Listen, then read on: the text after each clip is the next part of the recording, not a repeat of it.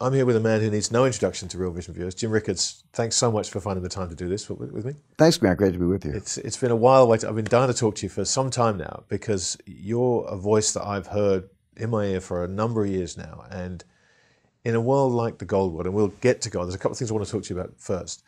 It's very rare to meet a pragmatist and someone that can just be reasonably calm and sanguine and talk sensibly about stuff that people get a lot of emotion about. But before we get to gold, there's something I really want to talk to you about, and that's the currency wars. Because you were one of the first guys who crystallized this idea of currency wars back in 2011, I think. 2011, my book came out, Currency Wars.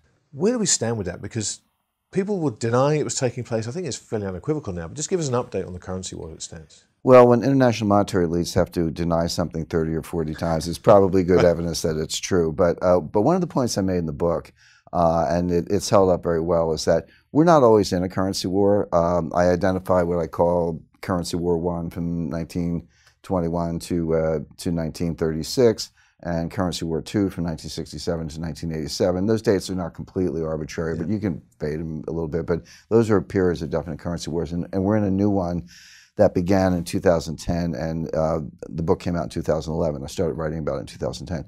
But the point I make is you're not always in a currency war, but when you are, they can go on for 5 or 10 or 15 years, or in the case of currency war, to 20 years. So I'm not the least bit surprised. Here we are in 2016 going into 2017, and the currency war is still going on. I said, hey, it's only 5 years old, 6 years old. This could easily go on for another 4 years. But there's a reason for that. The reason is they don't have a logical conclusion. So it's just, you devalue your currency because you're trying to, the conventional wisdom is you devalue your currency to promote exports, to create export-related jobs, reduce your trade deficit, increase your GDP. Those all sound like really good things. So we cheapen the dollar, and you're Indonesia and you need to buy an aircraft and you don't make them. And you really have two choices. You got Boeing and Airbus. So you cheapen the dollar relative to the euro. All of a sudden that Boeing plane looks a little more attractive. You buy one, there's jobs in Seattle or St. Louis or whatever, and you kind of go from there. That's the conventional story. There are two problems with that. Number one, that's not why central banks are cheapening their currencies. They're cheapening their currencies to import inflation. The US is a net importer. We buy more than we sell. So when you have a cheap dollar, okay, a Boeing aircraft or General Electric wind turbine gets a little less expensive, but all the stuff we buy gets more expensive because we're paying for it in cheaper dollars, and that's what the central bankers really want. They want those price increases to feed through the supply chain and try to create inflation because governments around the world are desperate to get inflation. It's a sad day when a central bank wants inflation, you can't get it. Right. I call it Mick Jaggernomics after Mick Jagger. You can't always get what you want because you can't always get what you want. So that's the real reason they do it. And it can have a short-term impact. It can help exports a little bit. It can give you a little bit of lift. But the problem is it comes at the expense of the trading partners. This is just classic beggar thy neighbor devaluations. That's what currency wars are. So it can help individual country growth, but it does nothing for world growth. The world is no better off. One country is a little better off, another country is worse off. So the other metaphor I've used is, you've got 4 soldiers and they're fighting and it's a hot day and they get a break and they've got one canteen and they're all really thirsty. What do you do in that situation? You pass the canteen. In other words, everybody would like to drink the whole canteen, but you take a sip, you hand it to your mate, he takes a sip, and so forth. And that's the way the currency wars have gone. 2009 was the day of the cheap yuan. Remember, 2009, 2010, Secretary Geithner couldn't get out of bed without complaining about Chinese currency manipulation. 2011, the dollar hit an all-time low on a couple indices. That was the cheap dollar. 2013, along comes Abenomics, and one of his 3 hours was a cheap yen. All of a sudden, the yen's at 120, 124. Japan got a little bit of a lift. So who's suffering the whole time? Europe. Europe had the strong currency, 2 recessions in 4 years. So finally, 2015, it was Draghi's turn. Well, June 2014, they launched negative interest rates. In January 2015, they launched European QE. So you're going from China, US, Japan, Europe. Everybody's passing the canteen. But the world is still stuck in basically depressionary growth. It's not, we don't have negative growth, but we have below trend growth. So there's no way out of it.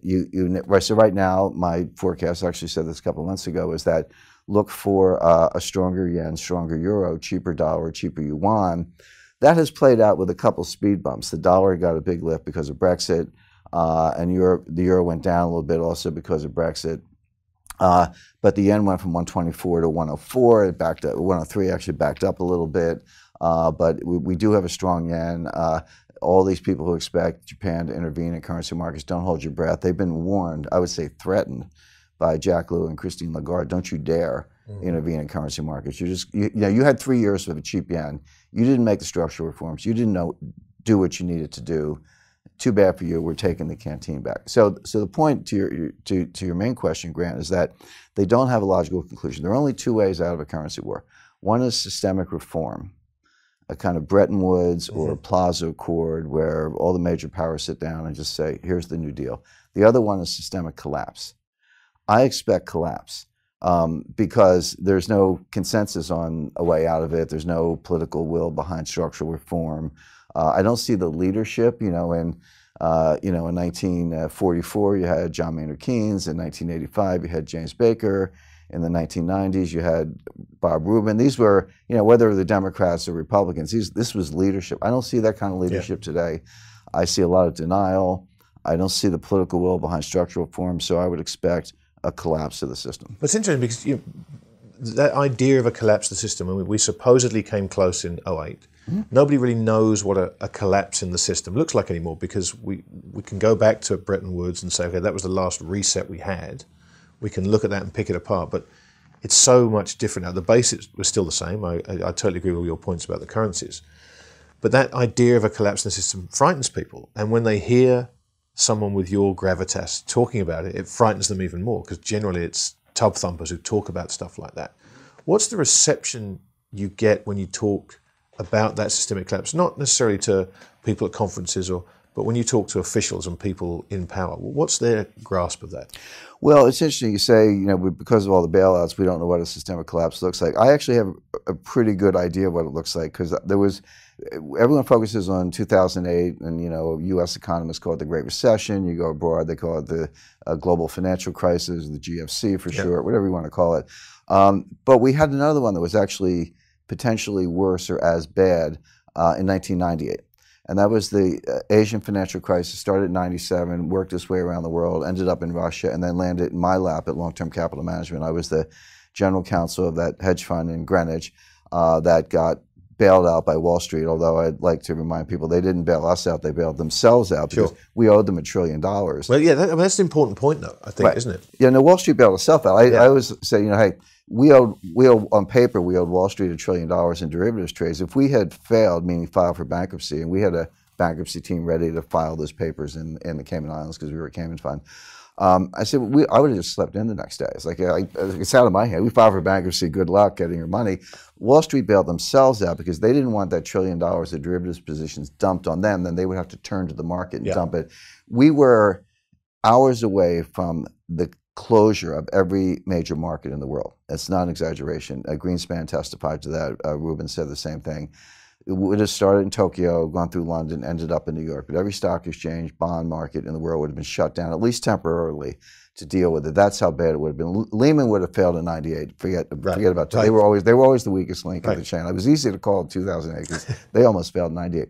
But the point is, okay, so we moved $4 billion in cash in about 3 days. If you think of it as a private deal, $4 billion all cash, no due diligence, wire the money. That's kind of how the sense of urgency.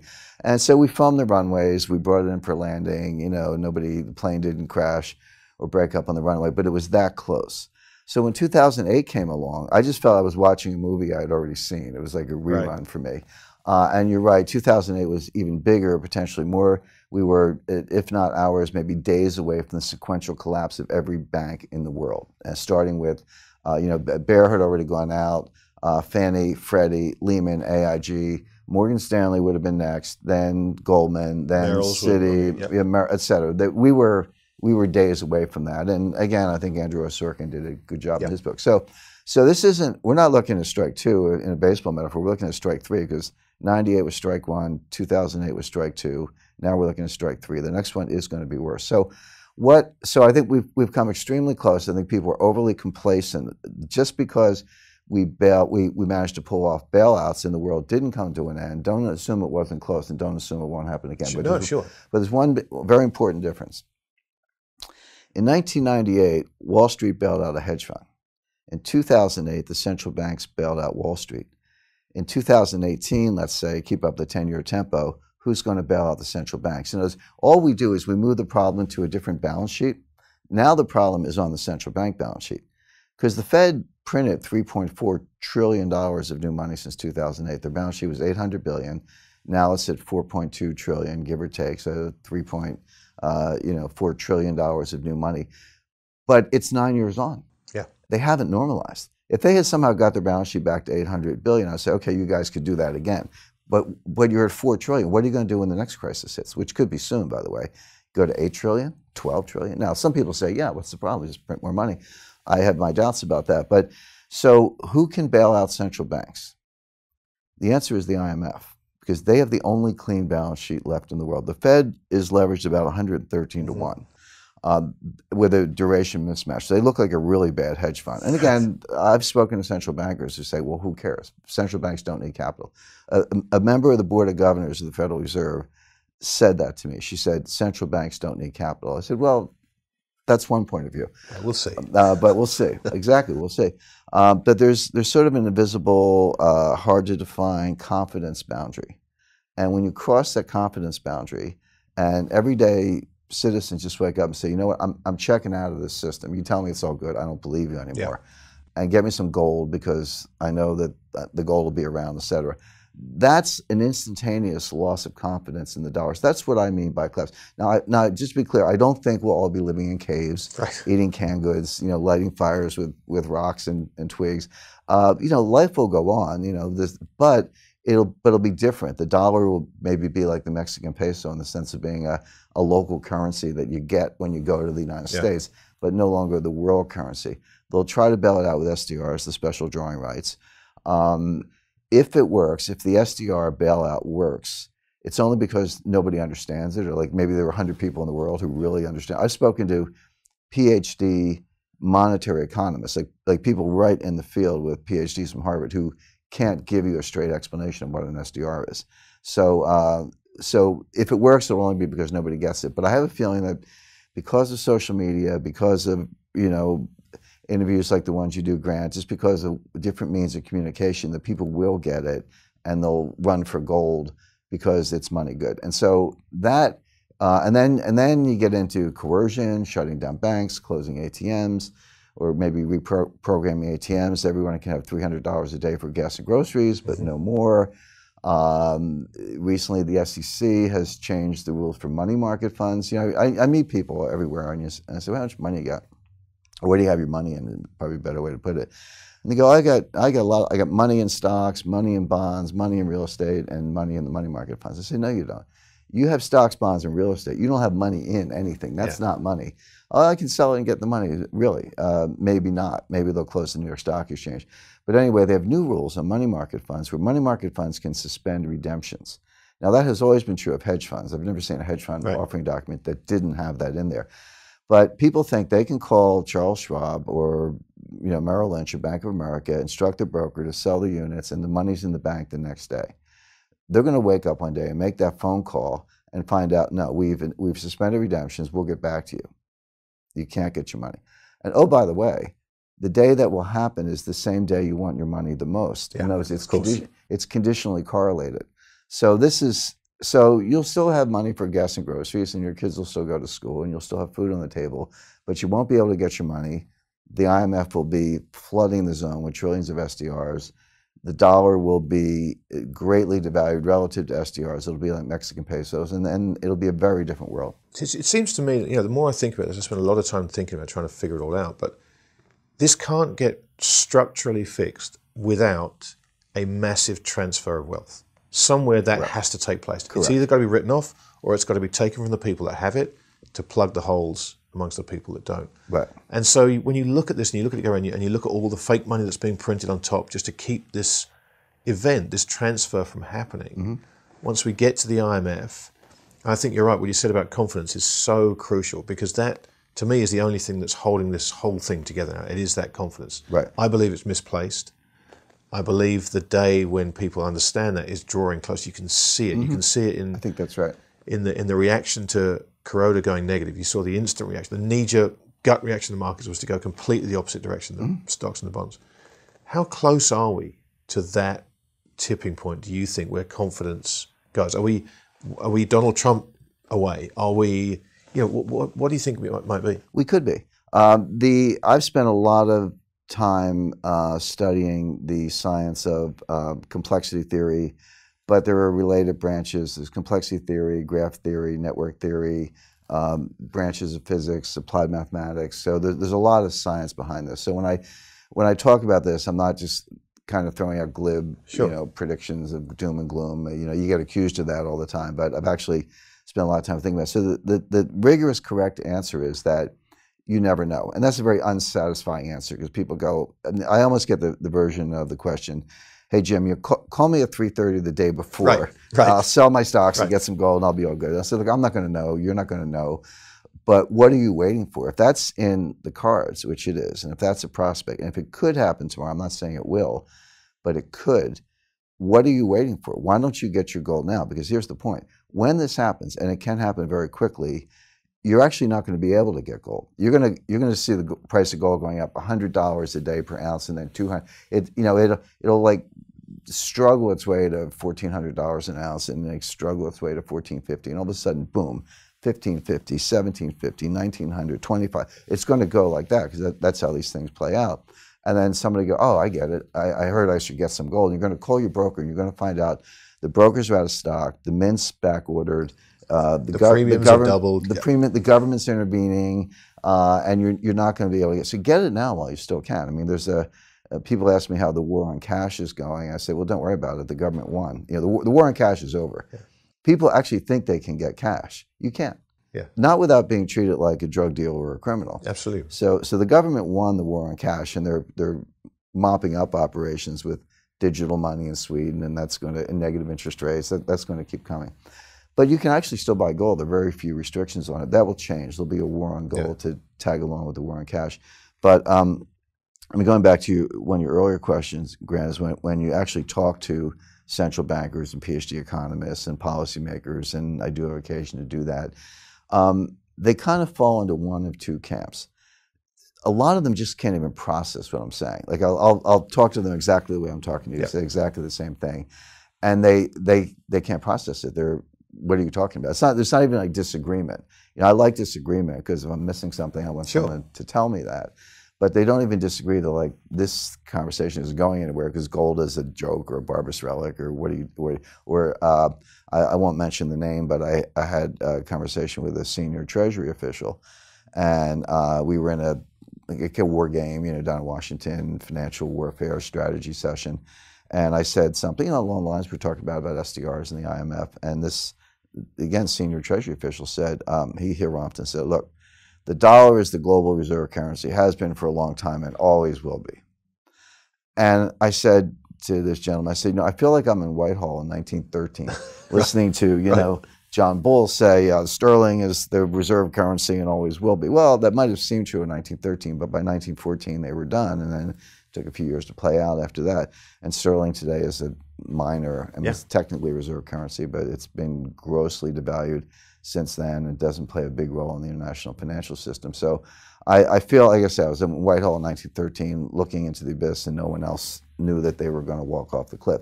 So they can't process it. There are others, I would say, much more sophisticated, much more knowledgeable, who would, if they were a third party in this conversation, they would mentally agree with everything we're saying, but they can't say it. Yeah. They can't. Can you imagine Christine Lagarde saying, people, let me just give you the straight scoop. This whole system is hanging by a thread. Sure. The central banks are broke. Sovereigns cannot possibly pay off their debt. We're going to have to flood the zone with SDRs when the time comes, and it's going to inflate all these currencies, and all your wealth is going to. She can't say that, but she knows it. The interesting thing about Lagarde, she's not an economist. She's a lawyer. Mm-hmm.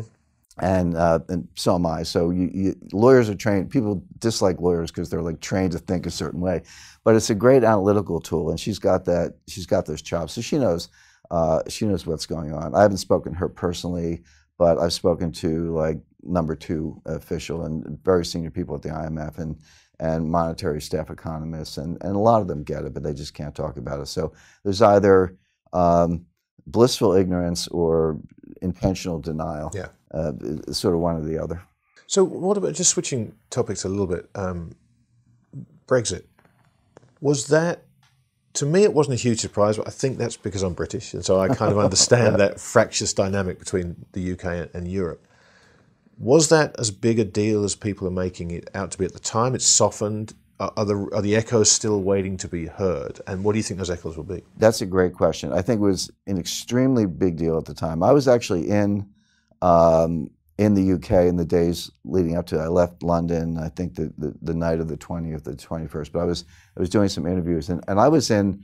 We actually were able to get the London Eye, you know, the big Ferris wheel, and we had a film crew, and we went in. And they said, okay, you can have 2 turns. You can have your own capsule, they call it. You can have 2 turns. So you never saw a crew set up and break down fast. Get in. And I was in the London Eye on June 20th, 3 days before the vote, with Big Ben and Houses of Parliament behind me and a nice London fog. And I was almost, I try not to get hyperbolic, but this trade screamed at me. I said, the vote was actually too close to call. It was close, so it turned out to be a comfortable margin for leave. It's not that I was putting a stake in the ground on leave, but I was saying the market is fully priced. Yeah, the asymmetry was huge. The asymmetry. Yeah. Sterling's at 150, gold's at 1260. I said that is 110% price for Remain. So if Remain wins, if you short sterling and buy gold, which is what I was recommending, I said if Remain wins, nothing's going to happen. You're not going to lose any money because it's fully priced.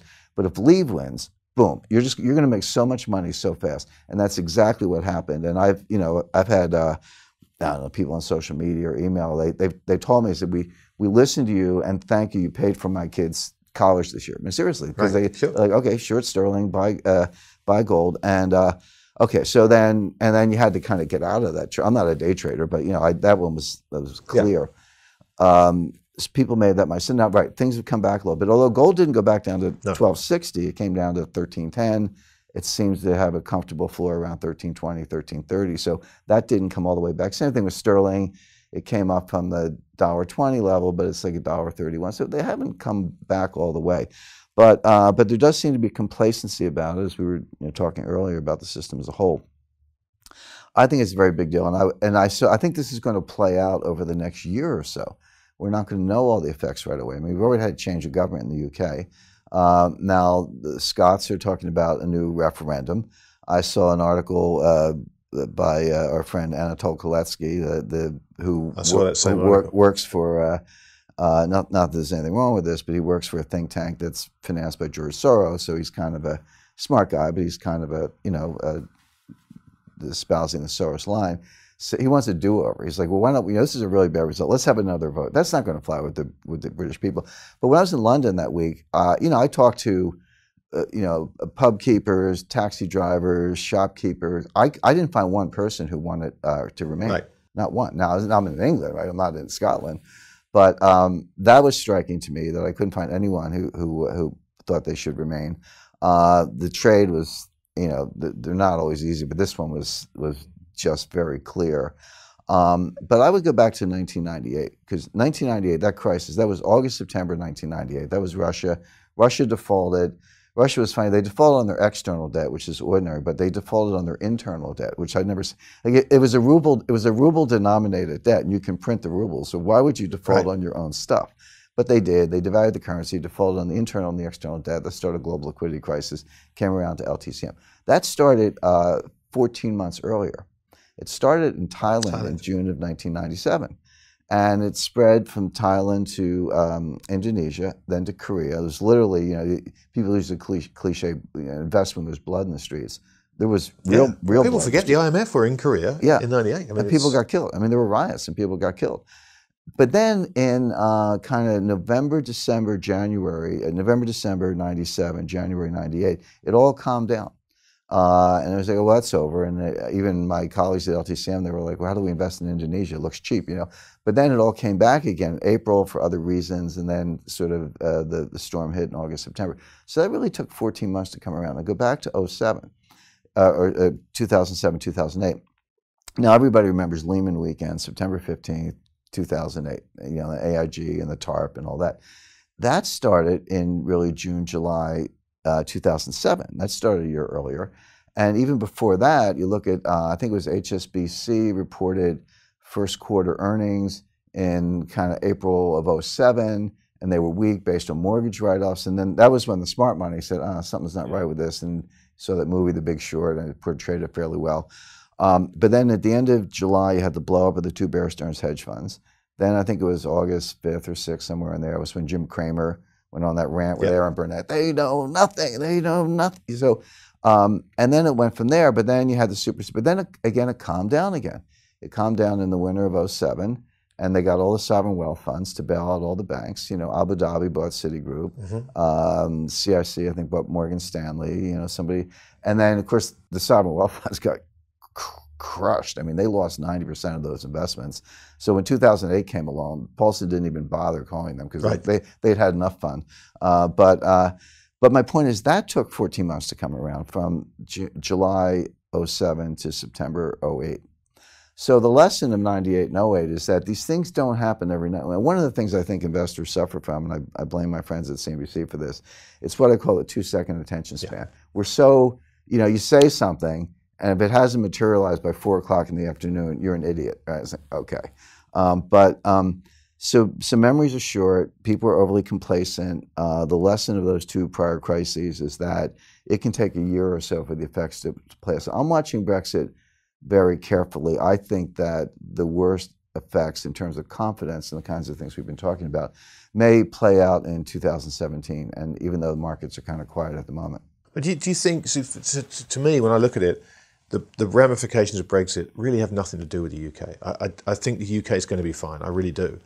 I think it's a major problem for Europe, and that's where the waves will flow out from Europe. Once we get the French elections next year, the Italian referendum in October of this year, then the German elections, there are so many pressure points on Europe, each of which is going to be strengthened, the force of which is going to be strengthened by Brexit, that I don't see how Europe gets through next year as is. I mean, do you share that view, or do you think it'll muddle through a bit longer? No, I disagree, but I understand the thesis, and I hear it a lot, and I always tell Americans that they don't understand Europe because they get their information from the English, and the English hate Europe. So I said, anyone sitting there, anyone in America sitting there reading the Financial Times and the Economist has no idea what's going on in Europe, because this is filtered through the English, and the English hate Europe. So that's sort of one. Actually, I take that seriously. You have to go to Germany, go to Italy, go to Spain, talk to locals, read the local press if you can, or get a good translation. You have to go into Europe to really get it. But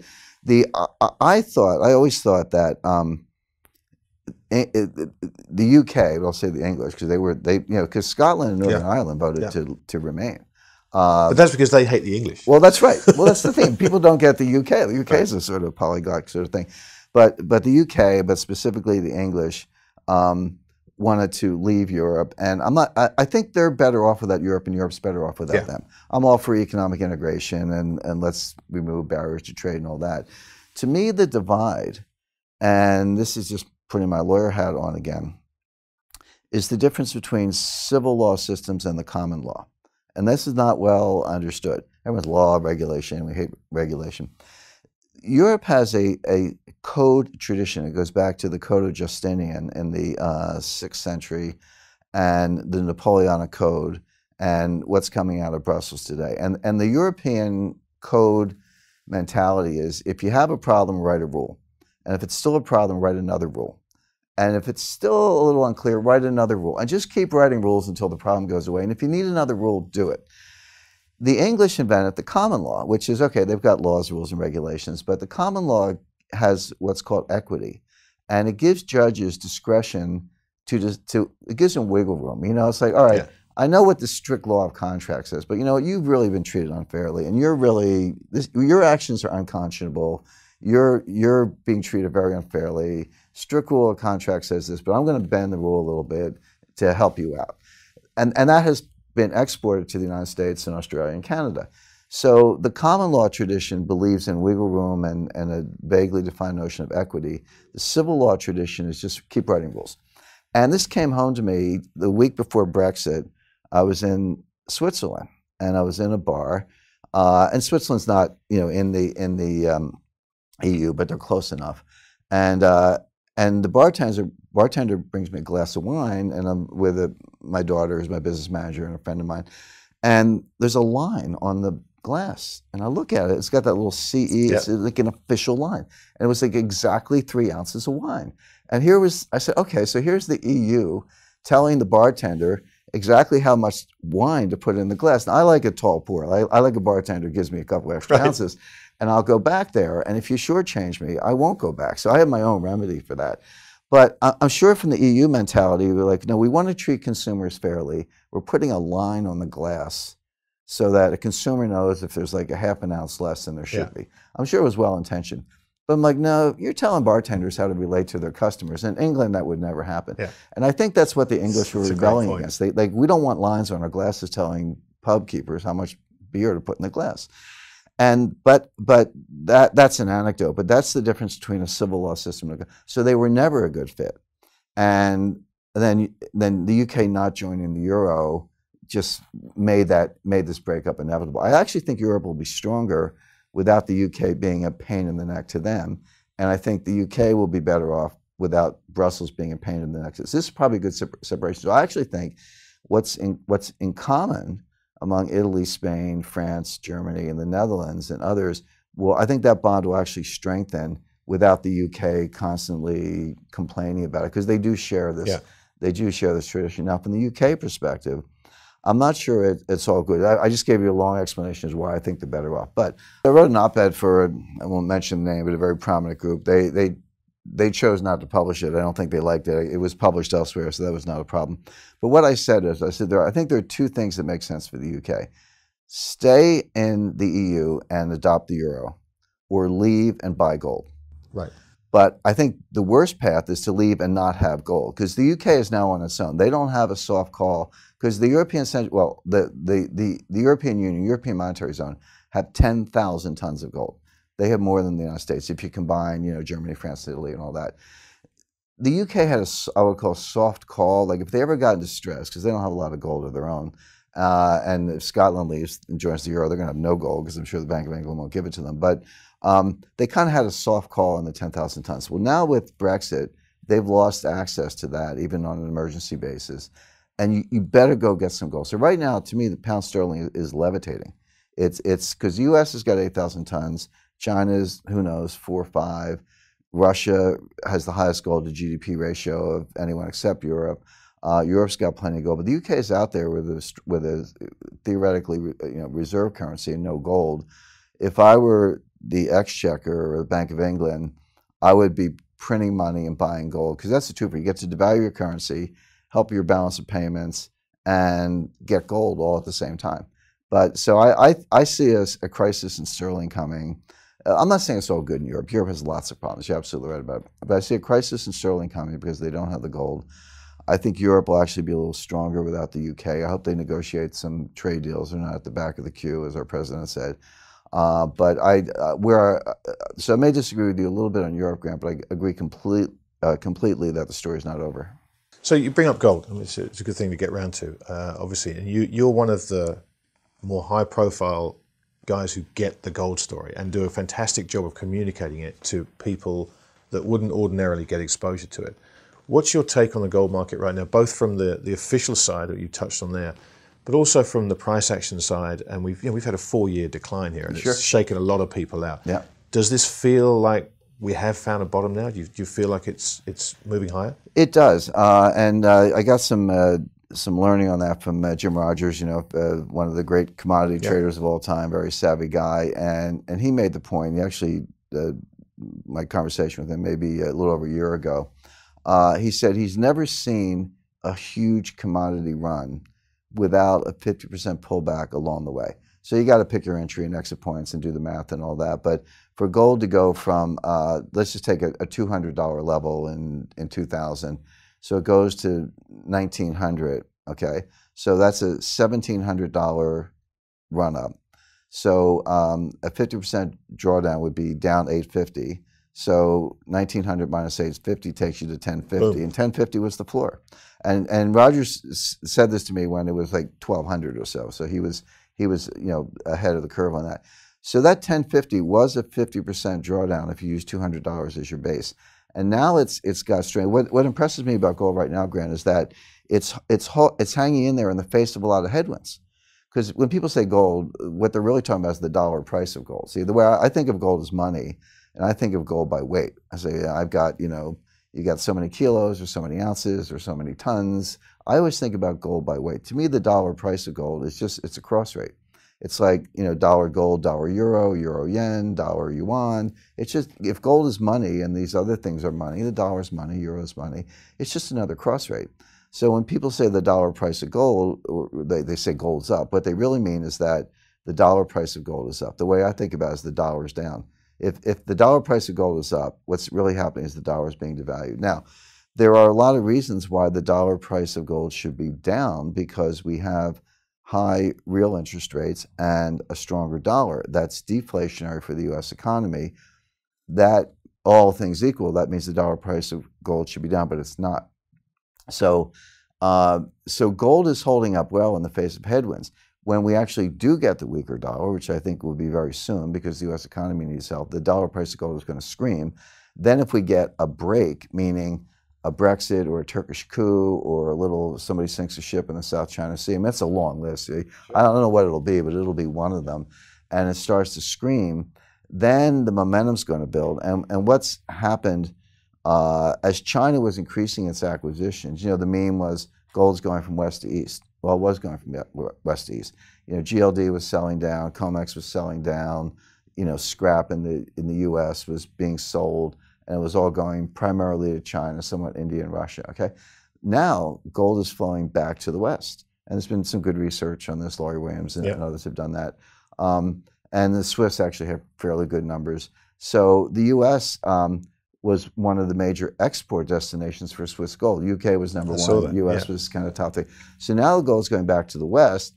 Now, there's been a little bit of a slowdown in gold going to the east. It hasn't reversed. The flow hasn't reversed, but this is going down. So Eastern gold acquisition is going down a little bit. Western gold is going up. So the balance has been maintained, but just barely. Yeah. If Asia has a bid, if they start increase their purchases and the price starts to go up, and that's going to create momentum on the GLD. So they're both going up at once. There is not enough gold in the world. As I said, I've been to Switzerland.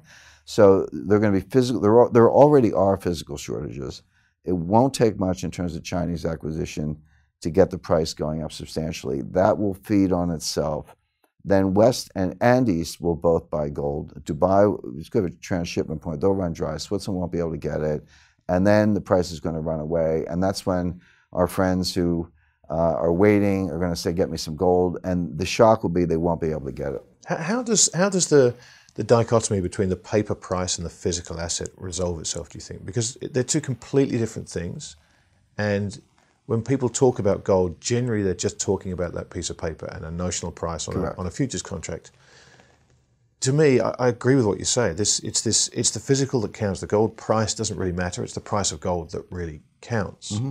How does that resolve itself without sharply higher prices that shock a lot of people? Well, it doesn't. You're not going to have two prices for gold. It's not like, COMEX gold will be, $13.75 and physical gold will be $4,000. That's not going to happen. Yeah. What they'll do is they'll close the exchange. Yeah. Like when that stress is emerging and the warehouse is stripped bare and the shorts can't cover it, they'll just close the exchange. So that's one way it will be resolved. But beyond that, you could see the price going up very significantly. But so it's one market, it's one commodity. What the paper gold market does, it amplifies the physical. It's not different from the physical, but amplifies the physical. That's what leverage does. Yeah. That's what leverage is. And so when sentiment is bearish and sentiment is weak, and the shorts are having their fun, and the locals are just saying, I'm just rolling over and taking money out of contango, right? When all that is going on, the leverage in the paper market tends to amplify the weakness and amplify the bad sentiment. But the opposite is true. When gold starts going up on its own for the kind of fundamental reasons we've been talking about, the paper market actually amplifies that. Yeah. So that's why I see it running away, with one difference, which is you still need a little physical gold. See, the paper market is not a cash settled market. There are cash settled markets where I just write you a check, but COMEX allows for physical settlement. So as long as that's true, and it is true today, you're going to need some physical gold. When gold gets scarce over here in the physical market, you're going to have to close that exchange. And that will happen, and then that will cause a buying panic. And then my advice to people is, what are you waiting for? Get your gold now. How do you think the governments react if we do get this dislocation? Everyone talks about, well, there's no point in having the government will confiscate it. How does that part of this, if it gets to that, play out, do you think, this time around? When I hear people say, I'm not going to buy, I hear the story, but I'm not going to buy gold because the government will confiscate it. To me, that's just a weak, you don't really want to buy gold. You're just trying to give me some story as to why you're not buying it. And I've had that conversation many times. I've spoken to people and they're like, oh, I listened to you, I read your book, I get it, I'm going to go get some gold. Then you bump into them a year later. And I said, did you buy the gold? And they go, no. I said, well, okay, I get that. But there's a lot of human nature, there's a lot of denial, there's a lot of behavioral elements in the mix as to why people will or won't do whatever. But as far as the government's concerned, I don't think the government will confiscate the gold that people have. I think they will perhaps confiscate warehouses. They may freeze the gold of the Fed. Say to Germany and Netherlands, hey guys, we'll get back. We're going to keep the gold for now, just in case. We'll get back to you. Here's a due bill or receipt. You can earn it back. They may seize gold in warehouses at JFK. There's a lot of gold at Brinks and HSBC has they may freeze all of that gold. I think contracts will be terminated under force majeure clauses, early termination clauses. They'll write you a check. See what they'll do? They'll give you a check for yesterday's closing price. You're like, well, wait a second, it went up $500 an ounce today. I was like, well, sorry, we terminated you, closed the business yesterday. Here's your check. I said, but where's my contract? Sorry, it's done. Yeah. And well, then I call my dealer. Sorry, sold out. You're like, gee, where's the gold? So that's going to happen. So you really have to understand how exchanges work, how unallocated contracts work, how forward contracts work. All those elements and how leasing works. And again, I'm putting my lawyer hat on because I'm enough of a geek that I've read exchange rule books. I know that exchanges have rules that say they can change the rules. There's actually a rule in the rule book. It says, well, here are all these other rules, but there's this special rule that says we can do whatever we want if we have to. And they use phrases like disorderly markets, and it's all legal and it's all there. So there may be gold confiscation by government. I don't think they're going to break people's doors down or raid private vaults. Don't keep it in a safe deposit box in the bank. That's the first place to look. And don't rely on paper gold warehouses because those will be either stripped bare or locked down. You need it in private non-bank storage. And that's something I actually heard in Switzerland. I talked to one of the largest private secure logistics firms in the world near Zurich. And they said they're actually running out of vault space. They're having to acquire new vault space. And they said the gold is coming from UBS, Deutsche Bank, and Credit Suisse, that it's Swiss gold. It's not going anywhere else. It's the same owners, but it's coming out of bank vaults, going into private vaults for the reasons you referred to. So interesting times ahead, and my advice to interested parties is, I'd recommend 10%. Don't go overboard. Don't sell the ranch and buy 100% gold. But I think 10% will serve you well. But my other piece of advice is get it now. Don't wait. Jim, a great way to end. Thanks so much for taking the time. I really appreciate it. Thanks, Grant.